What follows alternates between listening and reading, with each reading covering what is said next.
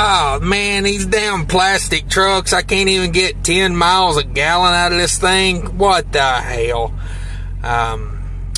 So that's good miles though. That's 9 miles a gallon right there. And I'm pulling a reefer trailer with 21,000 pounds in the box. That is from central Illinois down to North Georgia.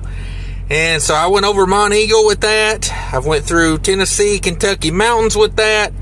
So the reason I make these videos is show the new guys to the industry that fuel mileage is where it's at. That is where the money's at. Now, if you want a hood truck and you want to get 5 miles a gallon, it's cool, but I wouldn't recommend it as starting your career that way because, make some money. And then if, you do well, then you go buy yourself a hood truck. But I wouldn't start out in a hood truck. I'd get 9 miles a gallon going over my